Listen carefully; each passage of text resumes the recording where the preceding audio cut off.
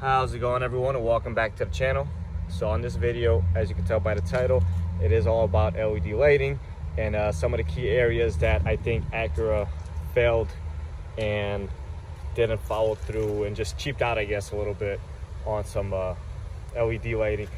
They did a great job with the headlights and the tail lights, and for the most part the map lights and a lot of the interior lighting, but for some reason certain spots they felt, I don't know why, maybe it's cost effectiveness or whatever. But if you own one of these, or if you've been doing some research, you know that these bulbs right here, these are puddle light bulbs. They have a super high fail rate. In fact, mine stopped working about a week after I got the car. They started by flickering and then eventually just basically crapped out. I've spoken to my DPSM, and he says they're eventually gonna be having a TSB or so.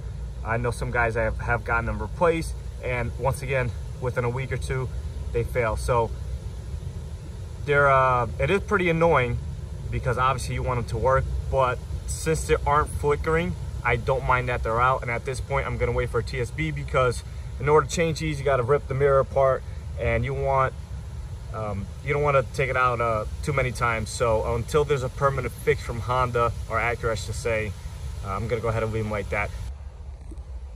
So the first and easiest bulb we could do an upgrade is right here. You're gonna take a pick or a pocket screwdriver. This is inside the trunk, and you're just gonna pry it in this fashion.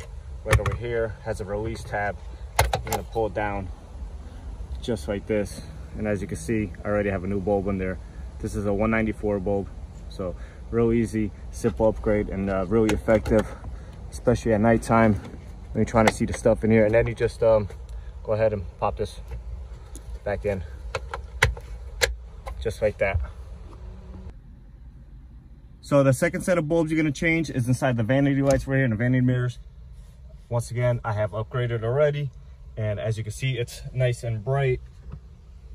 You're gonna take, again, your pick or your pocket screwdriver. You're gonna slide it right into this little pocket here and pop this out just like that. So as you can see, the bulb's already in there. One thing to note when installing these bulbs, if they don't work, simply just flip them around, because they are diodes, which you could it only flows current in one direction. So I did that one, obviously this one right here, and that's a nice little upgrade that you guys could do fairly cheap and easily. So the last upgrade that we have to do over here is the LED right inside of here, the glove box. It's not lit right now because I took out the bulb. Initially I assumed it was a 194 bulb, but it's not. It's a tiny bulb right here. I believe it's a C5.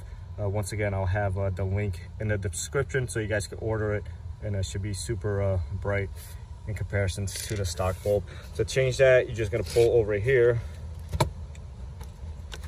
nice and gentle.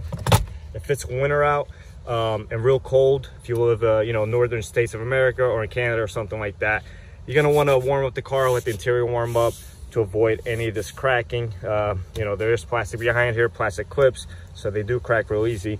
Another note is, if you have smaller hands, you probably just need a part of, like this, just a little bit, just enough to get in there. If you have bigger hands, then you want to take out, the whole trim panel right here. All right, so there you go. The bulb is in. It's a three-sided bulb right here, so it should provide plenty of light. It's nice and bright and white. So I'm gonna go ahead and put this back now. This is a twist socket, so you just put it into place and you turn it about a quarter turn to the right or so. Obviously, to remove it, you turn it counterclockwise a quarter turn or so. So now you're gonna put the socket back in its hole.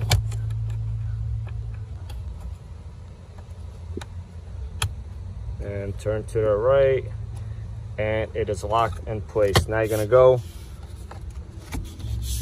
just maneuver this back into place and just give it a nice soft push, and you are good to go. See the light working right in there. It's hard to tell now because it's daylight, but you should definitely notice a huge improvement in nighttime. there you go, guys. We've done 4 bolts fairly cheap. I think it cost me about 20-25 bucks or so. It took me about 5 minutes to install them. You can have all the links in the description to all 3 different numbers of the bulbs. And like this, if you wanted to do this upgrade yourself, you could very easily. Once again, if you have a TLX and you have the puddle light failure, be patient. There is a TSB coming. I don't recommend you take it to the dealer to change them, because they're going to put the same exact part number that you have in there now, and they're going to fail almost guaranteed. This is like a 90 to 95% fail rate. So wait until there's a TSB or something, or at least an upgraded part, and like that, you guys won't have to go back multiple times. As always, guys, thanks for watching. Please stay tuned for more videos just like this one.